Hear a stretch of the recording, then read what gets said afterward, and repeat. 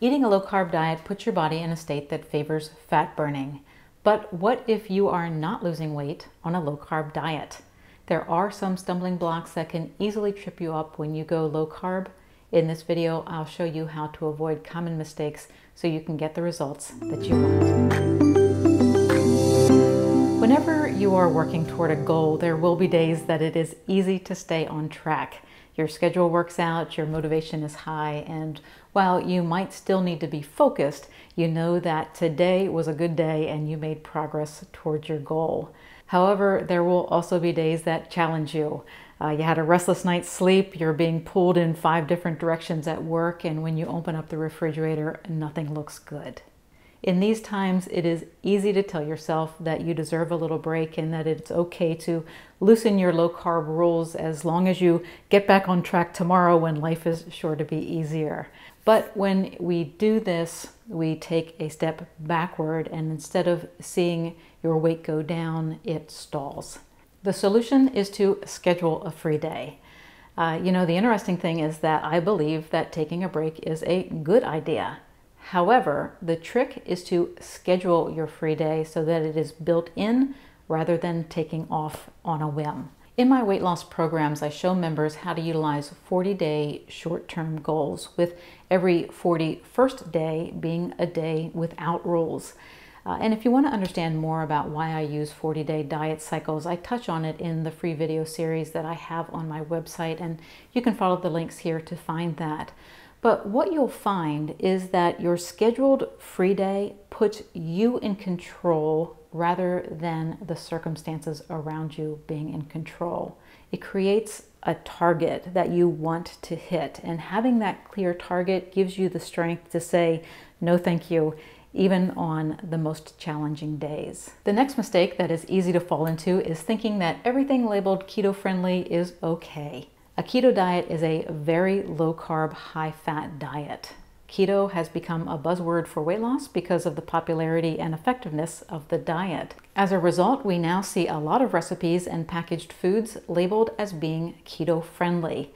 And this is welcomed by many because it provides variety, but just because something says it can fit into your low-carb or keto diet doesn't mean it will help you lose weight. Many of the recipes and products that have been modified to make them keto-friendly do so by keeping the fat content high and reducing the carb content by using sugar substitutes like allulose or sugar alcohols. These modified foods tend to be high in calories and they are sweet, making you want to eat more of them. The solution is to cut the sweetness, not just the sugar. Sugar is a diet destroyer. When we eat it, it causes a spike in blood sugar and insulin levels, causing fat to be stored rather than released. Sugar is also an addictive substance that dulls your taste buds and alters your brain chemistry, making you feel as if you need more and more of it to feel good. Keto-friendly snacks remove the sugar, but they don't remove the sweetness. Continued exposure to that sweet quality keeps your sweet tooth alive, making you want to keep eating these high-calorie treats. And here's something else to consider. There is a phenomenon referred to as the cephalic phase insulin response. The term cephalic refers to your head, so in its simplest translation, this is an insulin response that is all in your head and has nothing to do with the sugar level in your blood. What causes this response is simply having something sweet in your mouth, even if that sweetness is coming from a non-caloric sugar substitute. So the takeaway is that sugar-free doesn't mean carefree. These substances have an impact on your brain, body, and metabolism, presenting you with challenges that make weight loss more challenging. The next mistake that is almost human nature is something I refer to as carb creep. It is the tendency to allow more carbs into your diet as your diet progresses. Low-carb diets work because they rob your body of the easy-to-burn carbohydrates, forcing it to burn fat for fuel. When you first start a low-carb diet, you are keenly aware of everything that you put in your mouth. But humans are creatures of habit, and as you move along, it is easy to drop into mindless eating habits that allow a few extra carbs to creep into your daily carb count. The solution is to track your carb intake.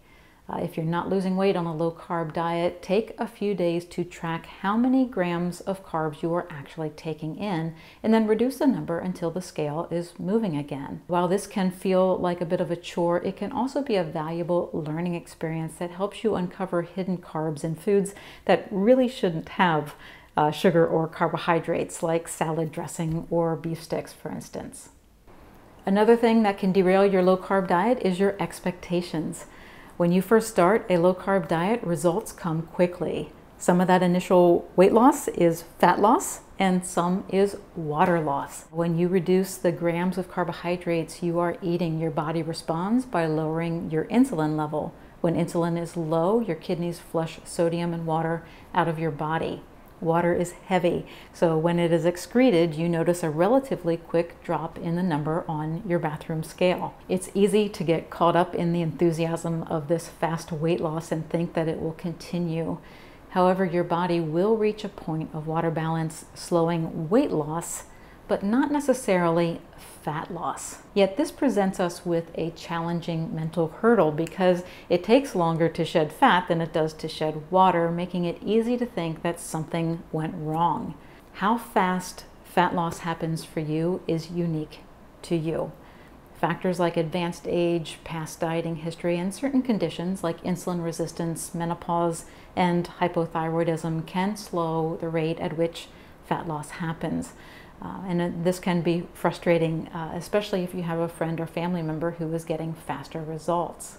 The solution is to run your own race. You know, comparison is a dangerous thing. Whether your body sheds 2 pounds a week or a half a pound a week, you are moving in the right direction. Your body is the one you've got, and it is doing the best it can with the resources that it has available to it. Keep your focus, and you will reach your goal. If you've been trying to follow a low-carb diet on your own but not getting the results you want, it will help to have a plan to follow. On my website, I have 21-day challenges that email you low-carb and keto menus that take all of the guesswork out of what to eat. If you're interested, you can follow the links here in the video and below in the description area. Please join my channel by clicking the subscribe button, and thanks for watching.